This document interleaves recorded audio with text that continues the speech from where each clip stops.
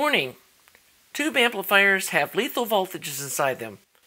Please do not attempt to build, test, or repair these without understanding and following all safety protocols. Hey y'all! Well, it's time to start doing the work to this amplifier. And you can see we've already taken some of it apart.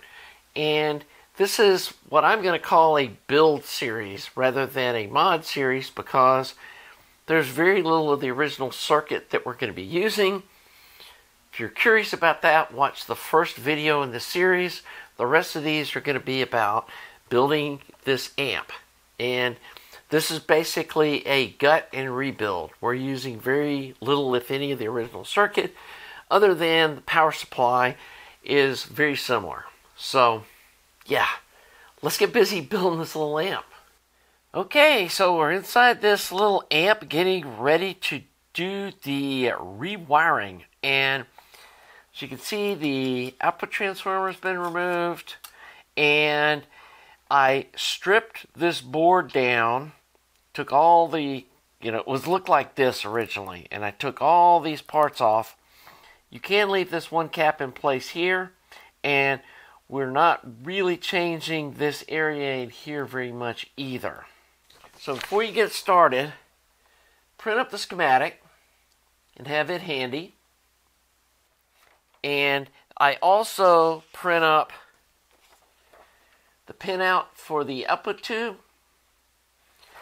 And then I print up the pinout for this 6SF5 driver tube we're going to be using. And that helps you from getting confused when you're looking at the tubes. And I'll put these on my website. They'll be downloadable in the folder under projects. I think that's the folder. Anyway, I'll put a link in the description. Let's zoom in here and kind of go over what we've done so far. And I wanted to get started installing some of these parts to try to figure out how I wanted to wire this thing up and what we were changing. So, one thing I changed was this yellow. Well, let me just start looking inside here, right, and show you what we're not messing with. One of the things we're not changing is the rectifier tube. So these blue wires here are the high voltage AC. These yellow wires are the 5 volt heater for the rectifier tube. And then the choke for the power supply comes over and connects up to pin 8. And then this yellow wire is connected to here. Now originally it came through and connected to a little standoff. I cut that little standoff just off of the tag strip and then soldered the wire directly like that. It's just a little neater and it gets this little tab out of your way. Now if you haven't done anything to the amp, it originally had a 150 UF cap here. You need to replace it with a 22 UF. And positive goes here, the negative goes to this little bus here, and then this bus connects to this eyelet, okay? And then if we look under here, this standoff is then connected to this eyelet here, which is the center tap of the transformer, of the high voltage AC. So the center tap is connected to here, and then this comes through the tag strip when you put this screw in, and this becomes your main ground point, or what would be the star ground point. So everything is grounded through here, including these two caps, and then again, that's the star ground point, and that's screwed to the chassis. Now, one of the things I am going to do, I'm pretty sure that this paint is still on the chassis, so I'm going to remove this standoff and the screw to it and scrape the paint off and then rebolt this down and make sure it's good and tight and we got a good connection to the chassis with the star ground point. Okay? So, again, we're not changing this part of the power supply. And then you can reuse this 22 UF cap, which is the filter decoupling cap for the front end and will also be the decoupling cap for the screen, since we're wiring this thing up as a pentode. So what I wanted to start with was connecting up the cathodes and the grids of both of the tubes.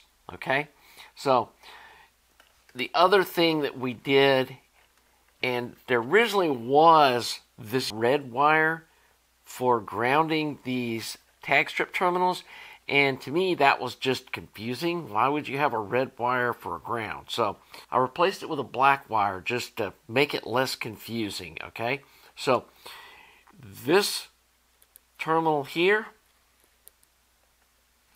and this terminal here are going to be grounded.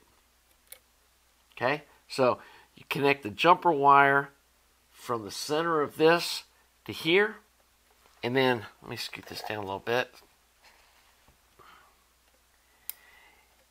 and then we connect from this terminal, kind of loop up, go through the bottom of the tag strip here.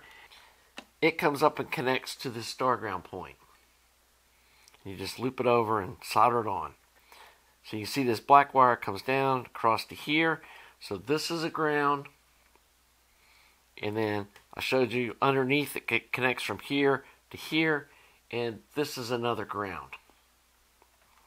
So first thing I hooked up was the cathode for the output tube. So we come in here, and this is pin 3. Let's see if I can get that out of your way where you can see it. There you go. Pin 3 comes up and connects to this end terminal on the tag strip. So this goes from here to pin 3. Just like that. So then the next thing we want to connect up is the grid for the output tube, and that goes from pin 2, comes up here and connects to this second terminal on our tag strip. So then we put this 470K grid leak resistor from this terminal to the ground. And that completes the cathode connection and the grid connection to the tube. And like I said, this is our grid leak resistor to ground. Then on the other side here, we have our 120 ohm resistor, goes across from here to ground. So this is the cathode to ground. And then this is the bypass cap that goes across that resistor. So let's look at the schematic, and I'll show you what I'm doing here. So we'll pretend like this is our terminal strip, right? Got the wire here that goes over to pin 2, and then we have our 470K resistor that goes to ground. And then later we'll be connecting our coupling cap across here. So now we're going to wire up the grid and the cathode of the driver tube. So when we look at our pinout chart, we can see that pin 2 is the cathode, pin 3 is the grid. And it's easier to just do this like one little section at a time like this and not get overwhelmed. So we connect to pin 2 with this red wire, comes up here, connects to this terminal on this tag strip. And then we have this 820 ohm resistor that comes over to ground. Then on this side, we've got the grid leak resistor, and this is a little different than the schematic, and I'm going to draw this up when I get done and put this on the website, but we're going to use a 1 meg grid leak resistor because we're going to be running a 100K potentiometer in the front of the amp for our volume control.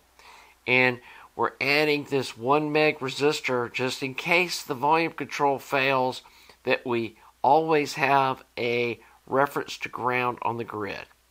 So we put this 1 meg resistor between the center of this and the center of that. And then you hook up the volume control to this terminal here in the center. You ground it here because, again, this is a ground point. So that's the signal ground. That's the signal positive input signal that's going to the grid of the driver tube. Connects there. And then one of the things we're going to be doing is, if we look at our pinout, we notice that we're using pins 2 and 3. On this tube, pin 4 is not connected to anything. Pin 5 is the plate. Okay? So if we look at our schematic, we need to put this 10K resistor that is a grid stopper in between or in series with the input signal to the grid of the tube. Now, a grid stopper, you want to replace it as close to the tube pin as you can. So what we did is we took this pin here that's unused on this tube and used it as a tag point. So we put the 10K resistor between pins 3 and 4 on the tube, and then we connected a wire from pin 4 up here to the input signal, or this terminal on the tag strip. And that gets the cathode and the grid wired up. Again, looking at the schematic, we've got the cathode connected to this 820 ohm resistor to ground. And we'll put this stuff in later, this extra feedback wiring and everything, but we've got a nice tag point here to connect everything to as we move further in with the wiring of the amplifier. So, the next thing we need to do is I need to wire up this part right here. We've got this already done. This is the pin coming off the rectifier tube, goes through the choke. It's going to connect here, which both of the output transformers connect to this same point right here. And then there's, in our amp, this is that big 150 UF cap. And like I said, I'm going to redraw this, but for now, you can follow along with what we're doing. And then you can see this 265 volt is connected here to our output transformer. So, need to install the output transformers, and then we need to put this 820 ohm resistor from this point to this point. There's going to be the existing 22 UF cap that I showed you, which is this guy right here.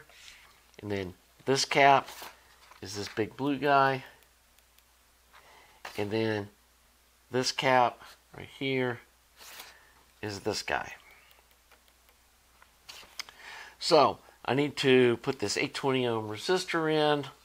Then we'll have the voltage here that we can connect to the screen of the output tube. We'll have the output transformers installed where we can hook the other wire off the primary of the output transformer over here to the plate of the output tube. And then we'll be finished wiring up the output tube. And then we can work on bringing the voltage here, put our plate load resistor in, and then put in our coupling cap. And also this 150K resistor to the cathode. And I think this is going to work out really good. So let me get working on that, and then I'll show you what that looks like. So I hope you're enjoying this build series on this little amp.